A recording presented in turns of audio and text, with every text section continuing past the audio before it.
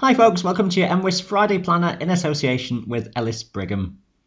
Now there's fine weather throughout this weekend with plenty more warm spring sunshine by day, but rather chilly overnight with some frost and some fog patches in the valleys. Do be aware that the ground conditions across the Scottish mountains are still very wintry with lined snow across many of the Munros, icy conditions then in places. The tops in England and Wales are largely free of snow, but broadly be aware of very dry ground conditions, a high or even extreme fire risk at the moment.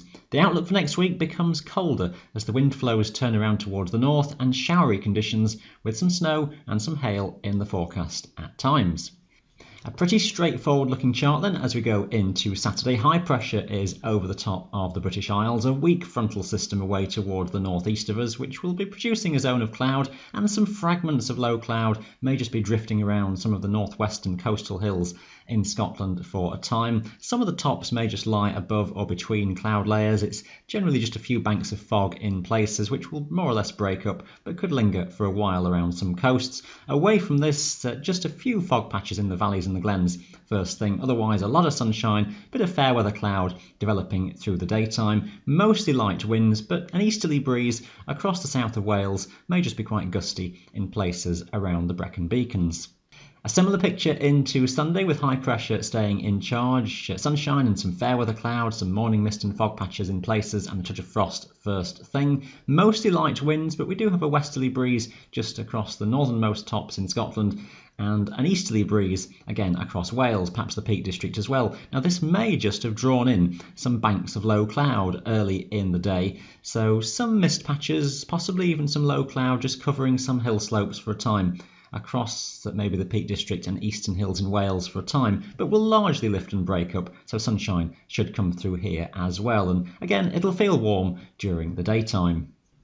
Now, as we go into the start of next week, there's slow changes developing. We still have high pressure around into Monday, a rather slack pressure chart with not many isobars around, so light winds overall, but the high is just starting to weaken and lose its influence across us, and there's the scope for just a few showers to break out. This chart just showing a trough, the dashed lines across North Wales and Northern England, very uncertain exactly where that lies, but just the scope in places for a few showers to form through the daytime, possibly some soft hail mixed in with some of those, but many places still get away with a largely dry and bright day with just some broken cloud and sunny spells, and many of the hills and mountains still in the clear. Again, expect frost first thing and one or two fog patches around as well.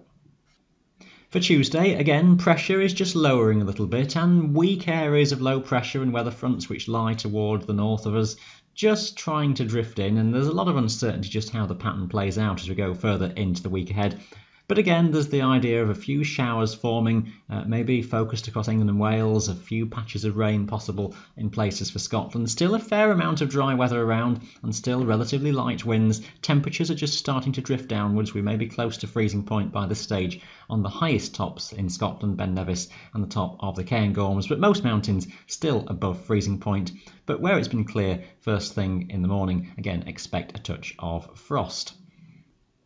Now, a fair amount of uncertainty just how the day-to-day pattern plays out through the middle of next week as weak zones of low pressure, as mentioned, just try and drift towards us. And the idea is that we're going to drag a colder north to northeasterly airflow across the country as we head onwards into the middle and second half of the week. Low pressure becoming focused toward the south of us, high pressure somewhere toward the north, and that colder air then extends further in with many of the mountains dropping below freezing point, maybe even as low as 600 to 800 metres or so in places. Some showers developing as that lower pressure is around. Expect some snow and some hail, maybe even falling to some lower slopes at times through the second half of the week. As mentioned, the detail is going to be very tricky, but the main message as we go through next week is that much colder pattern and some showers at times. Frost overnight will be common as well on the nights where it's clear.